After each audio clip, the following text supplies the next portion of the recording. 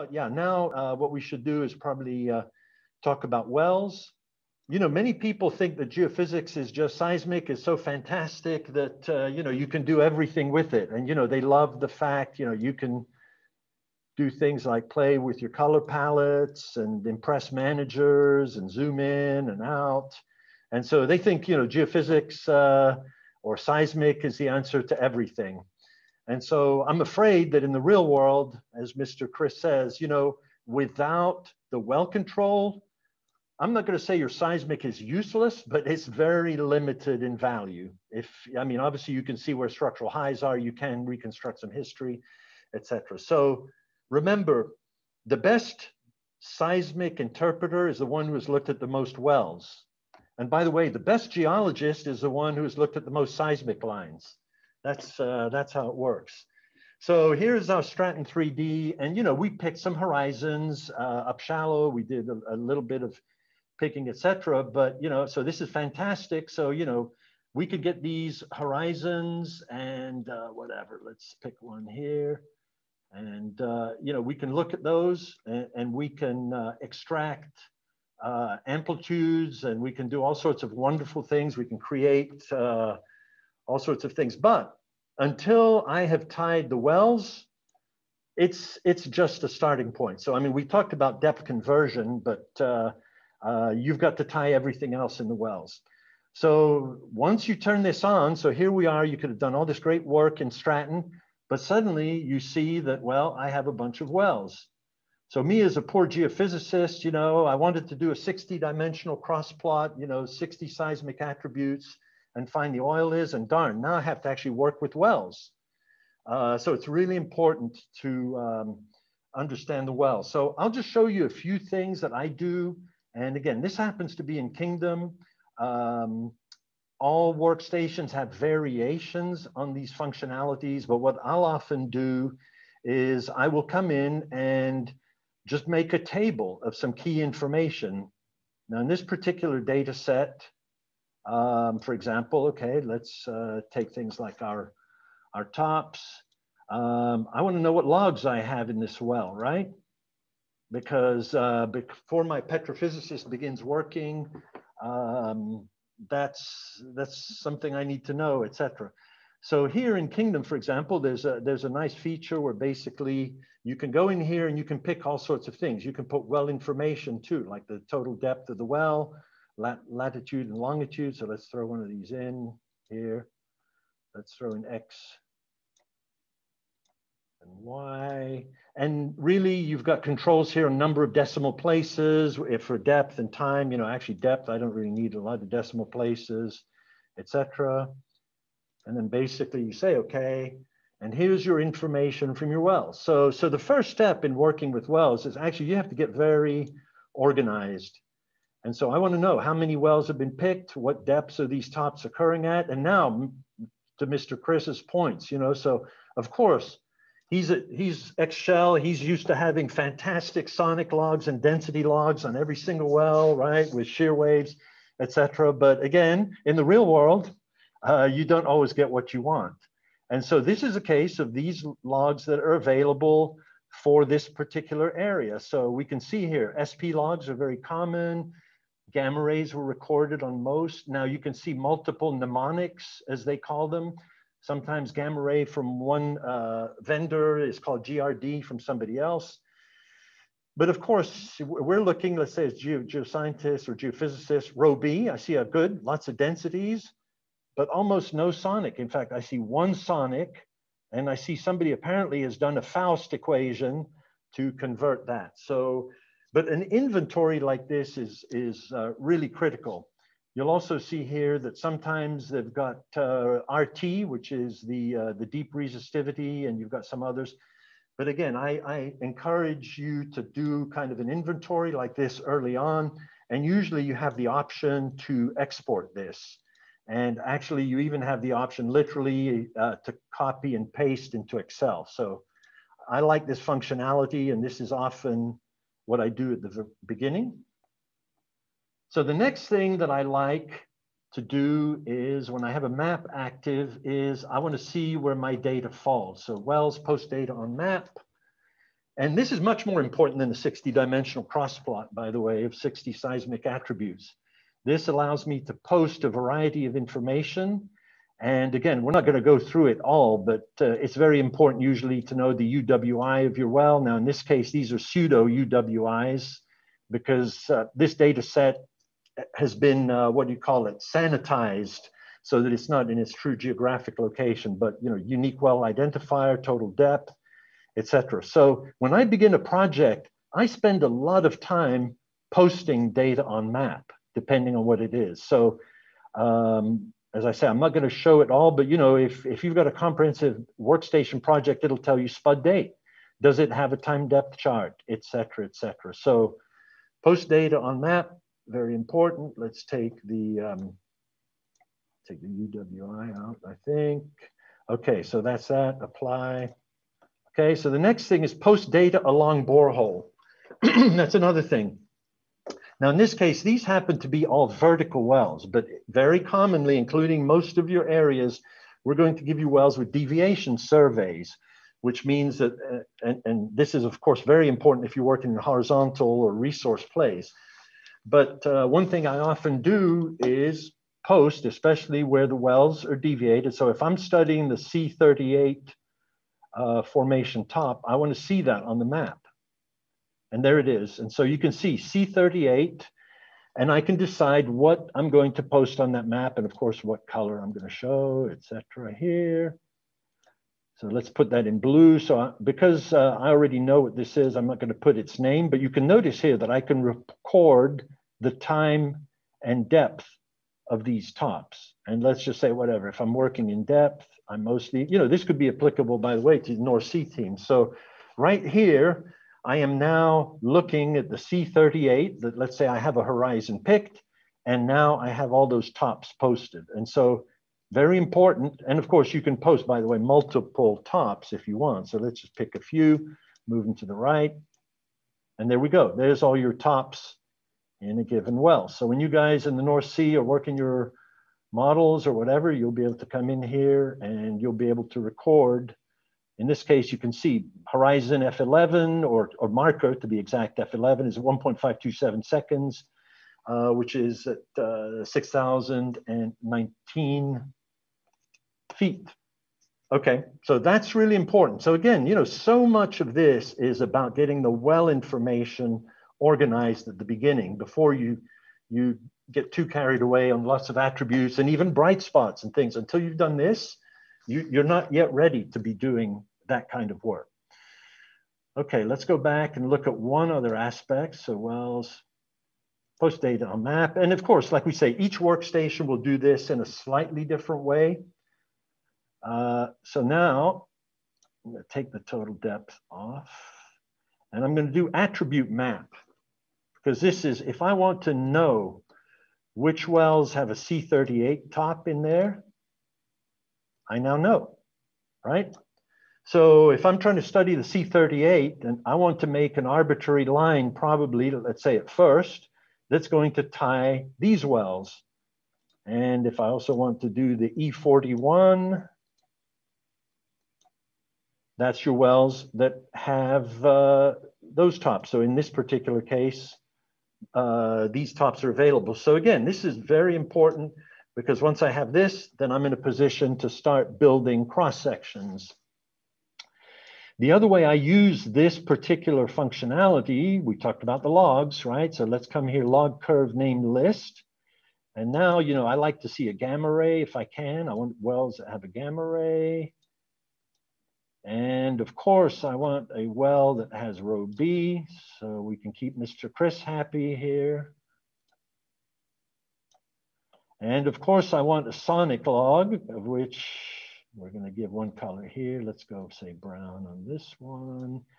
And this is Faust velocity, well, whatever. Maybe it's not great, but it's something. So let's put that. Let's say show legend here, etc. Okay. Alan, to make me really happy, I would like to see resistivity too. Okay, well, we'll put that on here in just a second. Let me do that. No, we always want to keep our colleagues happy here. So anyway, but you can see immediately that, for example, if I wanted to do synthetics, then there are certain zones of the 3D. I don't want to waste my time on these particular wells. I want to go straight to those, but let's come here. We always try and keep our audiences happy here in Evolve. And let's come back to our attribute map, and let's go back to log curve name list, and we're going to go say RT, right? Is that okay with you?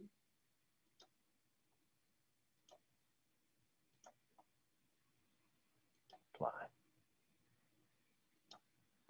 There we go. So some wells there's one well that actually, so it doesn't have everything, right? So it's got a density log, it's got a gamma ray, but no sonic and no resistivity. And so anyway, this is a very important technique. And now what I didn't show you is there was another tab in there that was bubble maps. And we're not going to talk about production today, but what I will often do as part of these early stages, we said it's important to find out what's significant, what isn't. I like to make bubble maps. Okay, so here we go. So now we know which wells have which data. And so now, because now behind the scenes, see, this is a bit like the cooking shows on TV, right? There's some things that have gone on in the background here. But what we have had in here, obviously, like when Mr. Chris was talking a moment ago about the two domains, I have depth data that is showing up in time here. So there's a piece of information I haven't told you about, but obviously there's some time depth functions that are controlling this. And so each of these wells does have a time depth function. And of course, you could not be doing this if you didn't have that. So let's just talk about this briefly. So let's come here to time depth charts. And just to reassure you, there really is some time depth data. There we go. And there's our time depth function in here. So this is, you can see that's well number 1, number 2. So, you know, before we began, we had these time depth functions. And remember, this is what we're sending you. We are sending you check shot pairs just like this. So just like, again, back to Mr. Chris's point, you've got these time depth pairs, but I can also turn on, you can see I have the option to turn on interval velocity, average velocity, etc. So, you know, there's average. Let's go back to interval. And then, of course, I can turn my tops on and off to see how the tops are tying, etc. Okay, so that was just to see that, you know, it wasn't necessarily magic, that we had actually done some work before. Can I ask you a quick question? Of course, yes, please. So this average velocity and interval velocity that we are seeing on this chart is not the corrected one, right? So after seismic well tie, that's the correct interval velocity and average velocity that we can find. Is that correct? I mean, you have to go through the well tie procedure to bring everything back, and that is the well tie process. And so these, I'm trying, you know, this is a public domain data set. I'm trying to remember what the source, I think these were real check shots. So they should be okay, but they could be shifted slightly up and down. Yes, in the real world, they may not tie perfectly. And of course, in fact, and it looks like the data has been acquired below fairly deep casing point, only in the objective section. So we're making right now an assumption, what's the velocity of the overburden. Only with the process of well tie, you can determine it as an average velocity of the overburden. Okay. So well tie is going to constrain all these uncertainties that you see here in the data now. Okay, great, thank you. And maybe in part to answer your question, again, remember, this is the real world. By the way, I'm doing the high wire act here. I didn't necessarily, but to answer your question, okay, so we took these check shots, which are usually fairly reliable measurements, right? I've picked my horizon, which is in time, that is truth, right? Not necessarily in depth, but in time, it's truth.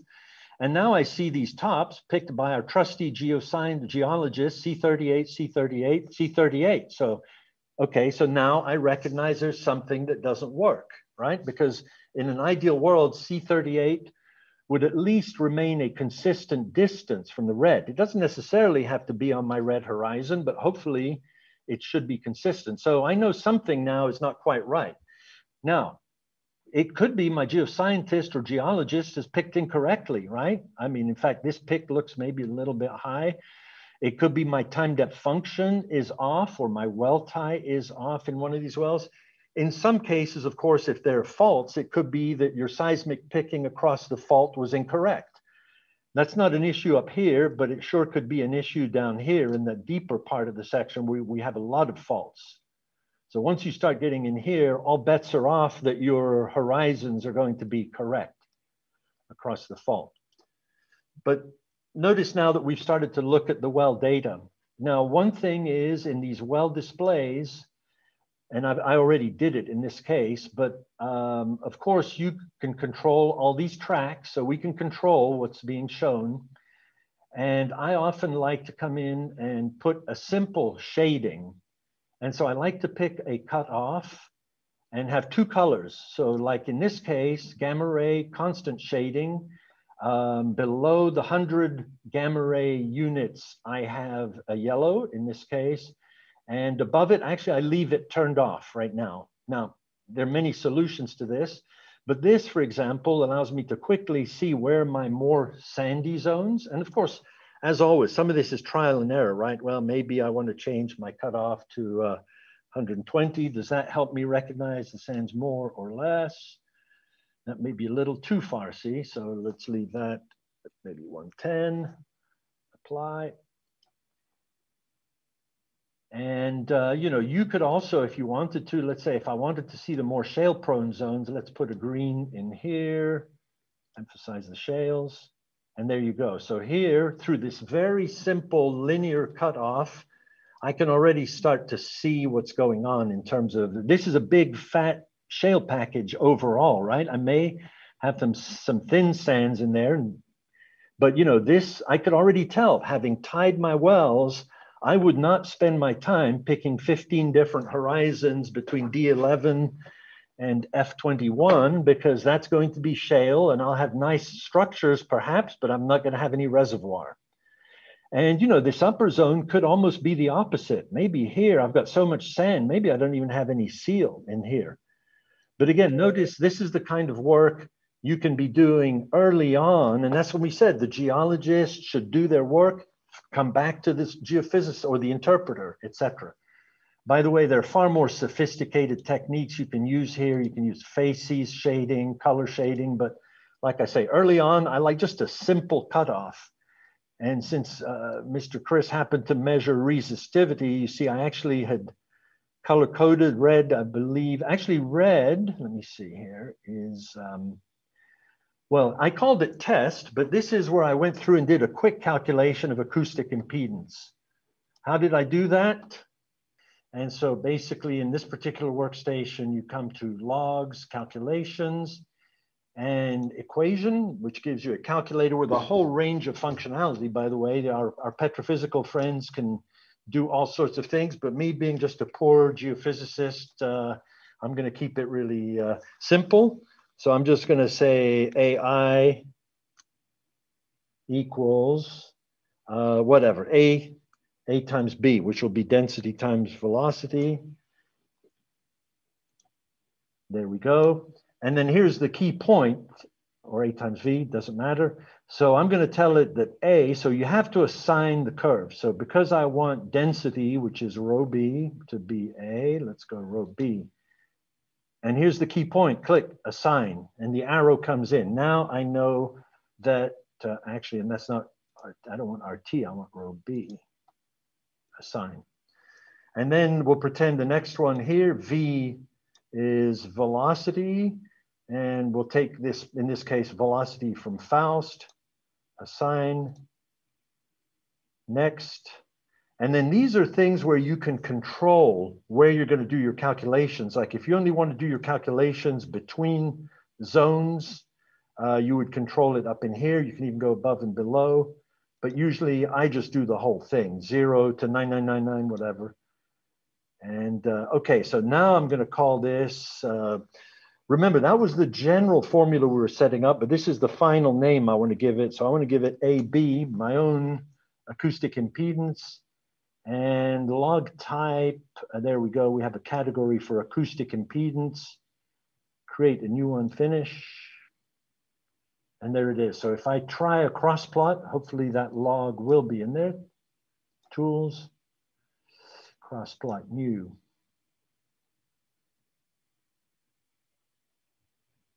And the only thing is it's got to be a well now that had this, the Faust.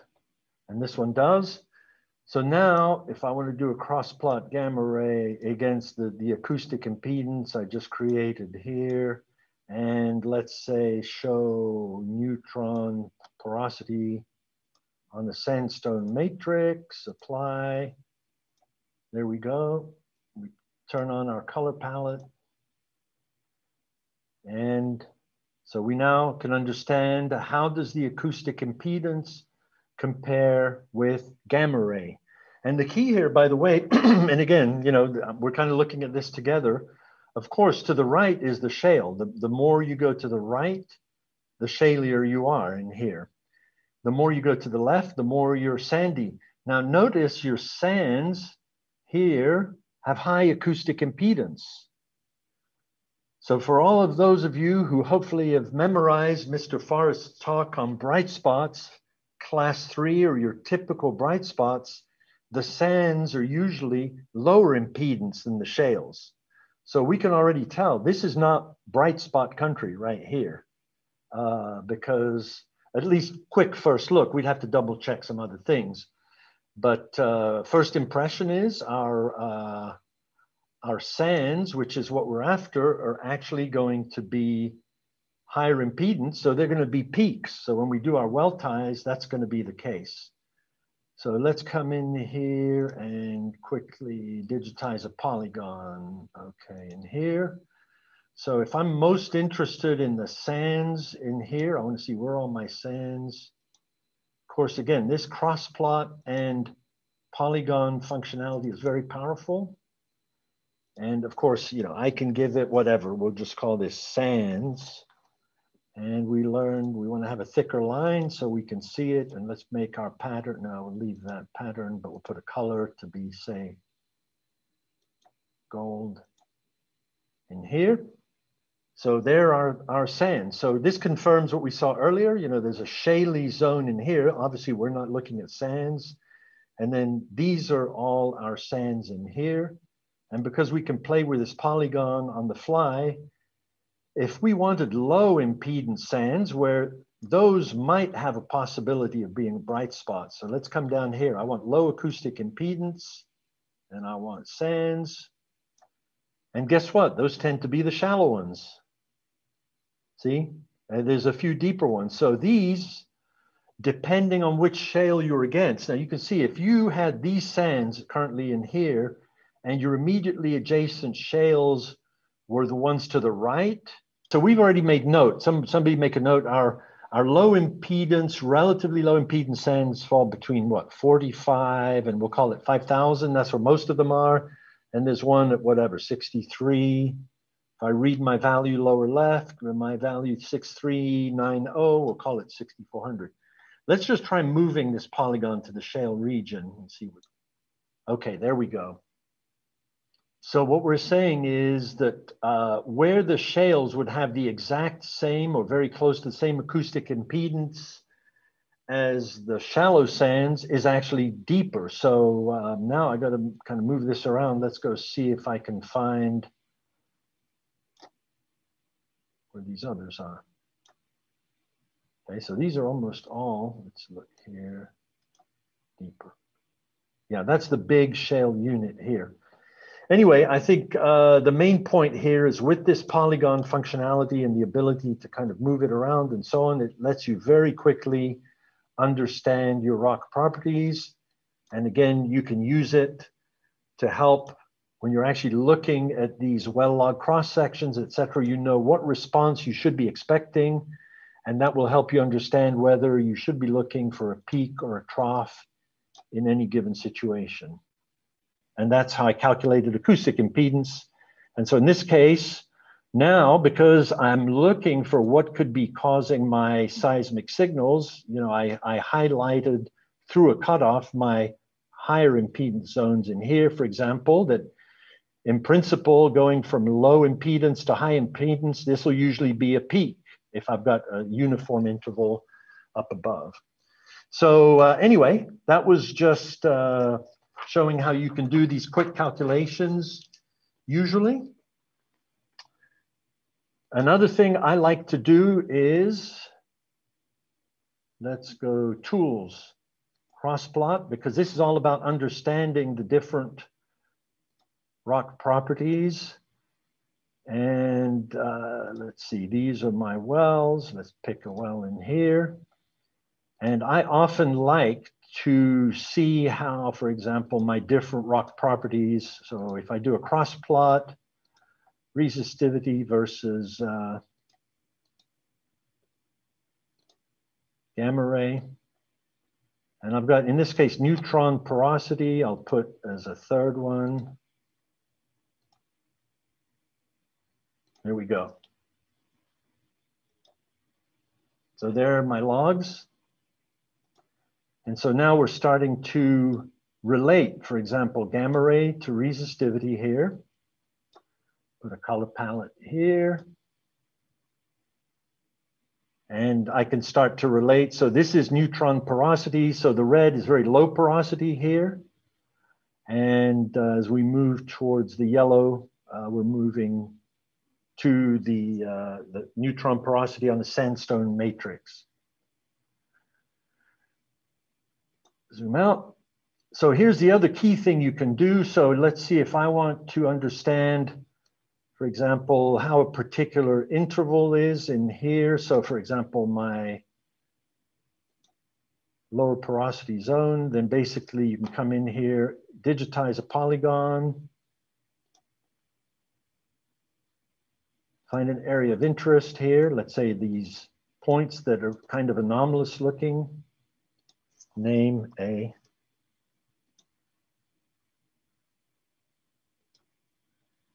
And hopefully it will zoom out. And there it is. So there's my polygon, a little bit small here. Make the line a little bit thicker so you guys can see it. Apply, there it is.